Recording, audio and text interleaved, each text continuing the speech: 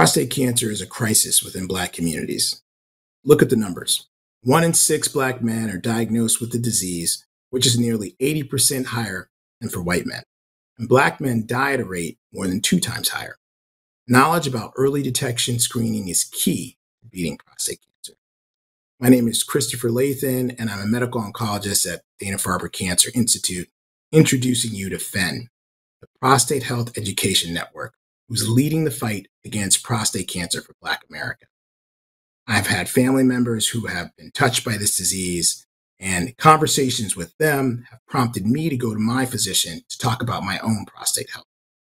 For life-saving information about early detection screening, please visit fenpsa.com. That's PHENPSA.com.